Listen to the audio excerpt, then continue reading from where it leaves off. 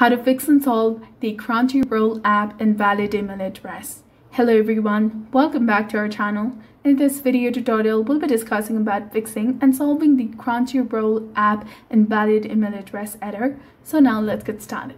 First of all, you have to make sure that you have installed the latest version of Crunchyroll application on your mobile device.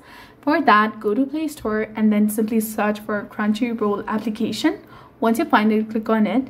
And if you see an update button highlighted in blue color instead of open button, simply tap on it to update it to the latest version available. Now after that, also make sure that you're using the correct email address associated with your account that you're trying to log in. And after that, go to settings, scroll down and go to apps.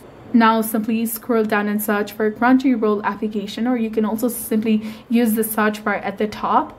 Type in Crunchyroll. Once you find it, scroll down and go to storage and then click on clear cache and also click on clear data.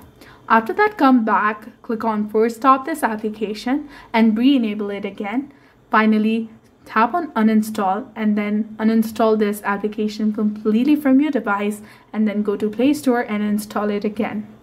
Last but not least, simply try restarting your entire system and the issue must be solved.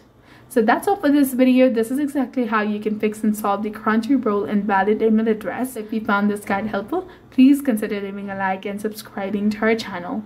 Thank you for watching. See you in the next one.